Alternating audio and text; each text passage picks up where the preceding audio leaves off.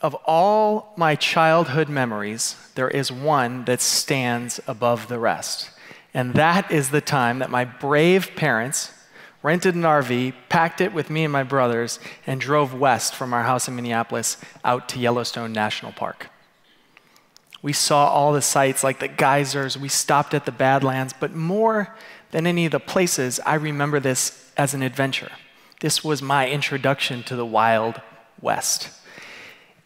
But it wasn't until I got older and I learned more about the national park system that I realized just how lucky I was. One, to have that experience, but also that hundreds of years ago, people had the foresight to set aside the very best places, the very best ecosystems in the country for everyone and for future generations.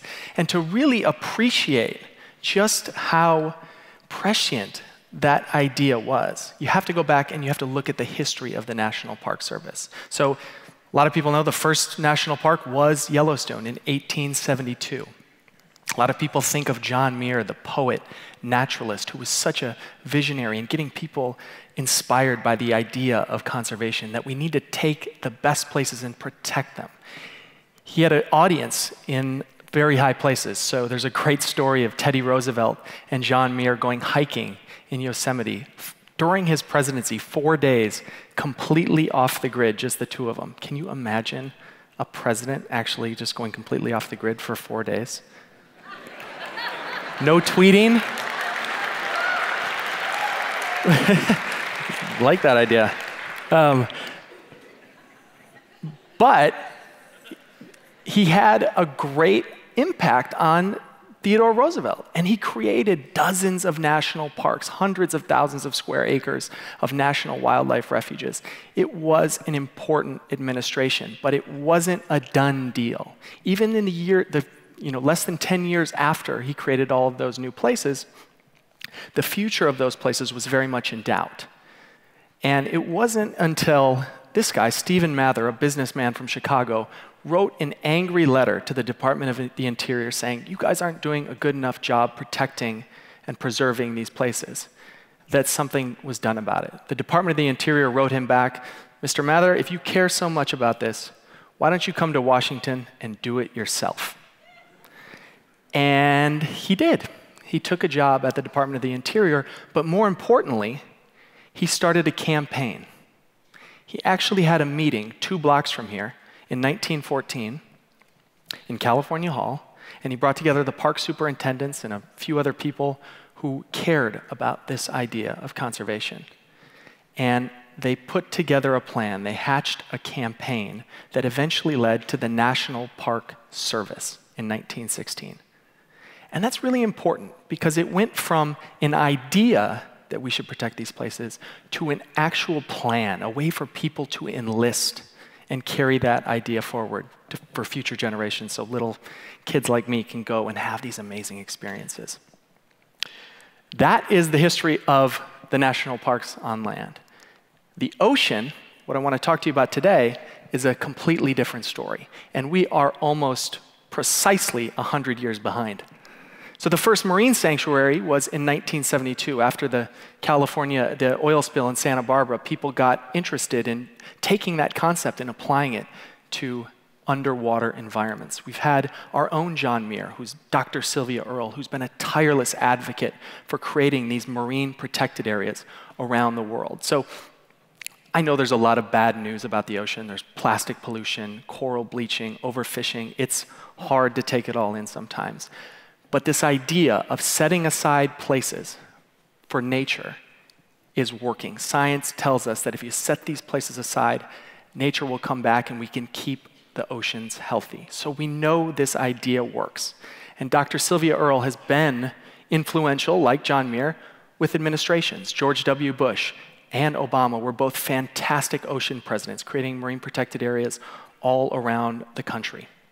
This is not a conservative idea or a liberal idea. It's not even an American idea. It's just a good idea. But here we are, a few years later, and Now the administration is proposing to roll back a lot of the progress we've made in the past 20 years. So, don't mourn, organize. We need to do what Stephen Mather did 100 years ago. We need to start a campaign to get people engaged with this idea. And I think we need a league of citizen scientists for the ocean. And I've seen glimpses of this future, and I know that it's possible. My friend Eric and I started building underwater robots, these little swimming cameras with lights that you can see underwater. We started building these in his garage 5 years ago, and we've watched that grow into this community of thousands of people around the world who believe that everybody should have access to these places. We all deserve the tools to go and explore. There's stories like Laura James, who used her robot to find out that sea stars in her area were dying. And she started this whole citizen science campaign, collected data, and drove awareness for sea star wasting syndrome to try and figure out what was happening there. There's stories of fishermen in Mexico who used the robot to create marine protected areas where NASA grouper were spawning to protect the future of this species. It's really amazing stuff. We found that if you give people the tools, they'll do the right thing. But we need to take it a step further. And actually, I think we can dust off Stephen Mather's playbook. So what did he do? So the first thing that he did was he focused on infrastructure. So 1914 wasn't just a time for the parks, it was also a time for the automobile. The Model T was rolling off the line, and Stephen Mather understood that this was going to be an important part of American culture. And so he partnered with highway associations around the country to build big, beautiful highways out to these parks. And it worked. These basically invented car camping. And he knew that if people didn't go to these places, that they wouldn't fall in love with them and they wouldn't care. So that was a really insightful idea that he had. The second thing they did was they focused on visionary philanthropy. So Stephen Mather was a successful businessman from Chicago. And anytime there was a parks association that needed funding, anytime there was a highway association that needed funding, they'd step in, write the checks, make it happen. There's a great story of his friend William Kent, who recognized that there was a small patch of redwoods left on the base of Mount Tam. And so he quickly bought up the land and donated it to this national parks effort. That's Muir Woods today. It's one of the most popular national parks in the whole country. My parents are visiting here from Minnesota, and they don't really even care about this talk. All they're talking about is going to Muir Woods. But the last thing is critical, is Stephen Mather focused on engagement. In one of the first meetings that they had around this new system, he said, if you're a writer, I want you to write about this. If you're a business owner, I want you to tell your clubs and your organizations. If you work for the government, I want you to pass regulation. Everybody had a job. Each of you, all of you, have a role to play in protecting these places for future generations. Each of you, all of you. I love that. That's the plan. Simple, three-point plan. I think we can do the same. So this was the headline when Obama created the Papahanaumokuakea National Monument. Lots to see, but good luck trying to get there. But like Mather, we should focus on the technology of our time. All of this new amazing digital infrastructure can be built to engage people with the oceans.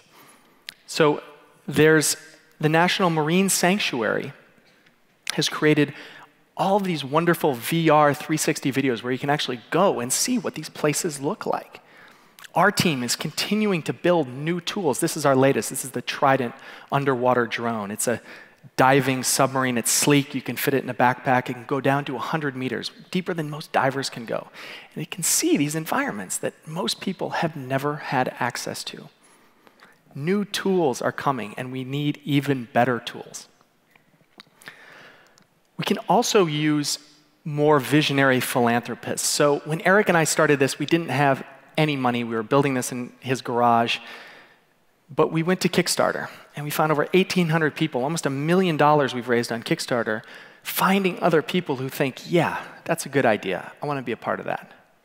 We need more ways of people to get engaged and become visionary philanthropists themselves. We've also had traditional philanthropists who've stepped up to fund us in the SEA initiative, the Science, Education, and Exploration, who are going to help us get donated units out to people on the front lines, people who are doing the science, people who are telling the stories, inspiring communities.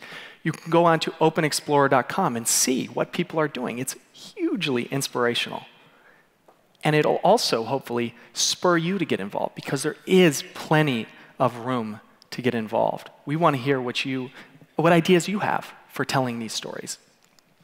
Because that's just it. This is all about engagement. There's all sorts of interesting new ways for people to participate in the protection of these places and the understanding, like Reef Check. Scuba divers are going down and swimming transects and counting fish and biodiversity data. They're getting the information we need to protect these places. If you're going down to the beach, participate in MPA Watch. Document what activities you see going on in these different areas.